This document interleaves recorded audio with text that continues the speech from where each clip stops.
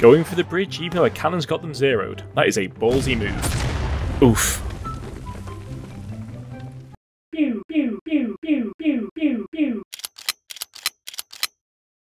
Spectator mode, where you can see moments of brilliance, like this guy who forgot to put his bayonet on, so is just clubbing the enemy to death.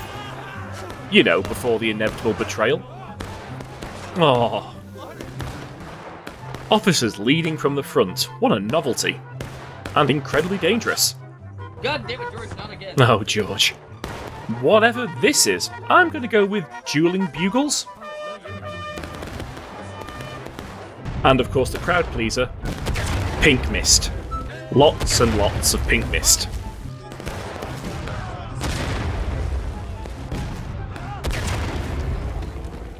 Let's kick this off by following those boys from Arkansas, or Arkansas if you prefer. I can't remember the last time I saw the Rebs win this map. You can sort of see the difficulty. They have a barn for cover, but they have to assault a hill bristling with artillery. Well, good luck to you. Arkansas are away, and Distracto Force 3000 are running at the stone wall in the corner. That's going to be messy. Let's take an eagle-eye view and see what's awaiting them.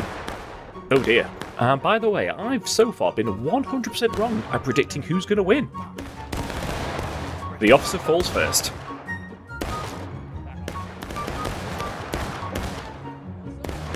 There is something quite therapeutic about watching an officer executing people with his revolver. Even better when he misses, though. So long, sir. They've only gone and taken the fence. This is unbelievable. But that cannon might have something to say about it. It is effectively point blank. Oh well, guys, you did well. We will remember the chum you're about to become. Unless, of course, they somehow managed to completely miss. You could have nearly thrown a cannonball better than that. Maybe cannon number 2 will give them some redemption. Oh, it's a counterattack. Oof, there was quite a lot of friendly fire in that. Well done, cannon, well done.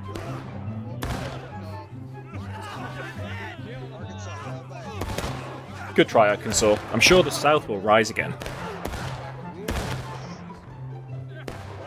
But look at these heroes acting as rear guard. Oh, he's going to go and club him to death. Now get yourself back to that barn for tea and medals. Oh well. It's round 2, and hopefully the officer will make it to the fence this time.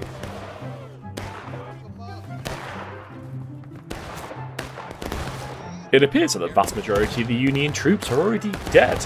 Luckily, they've left 2 flags and a drummer boy to defend the point. That's going to go well. Oh no, come on guys, leave the drummer alone.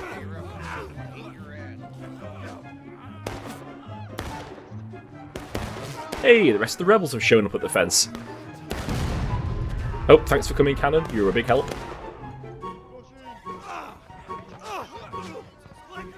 Look at these 3, they're like a trident.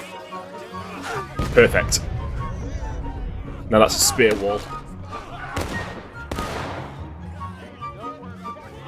It's been a long time since I've seen a rout like this.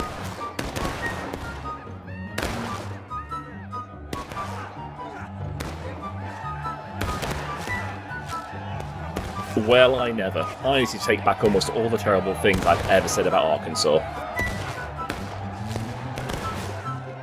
Well played, CSA, well played.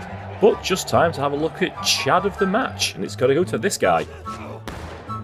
Despite being wounded and exhausted from the charge, he's going to nonchalantly stroll over, poke this guy with the pointy end, face down his colleagues, back away, shoulder the musket, and leave. What a true hero. Well, I've still got several more hours of footage like this to cut, so I best get back to it. Thank you for watching, and like and subscribe for more War of Rights.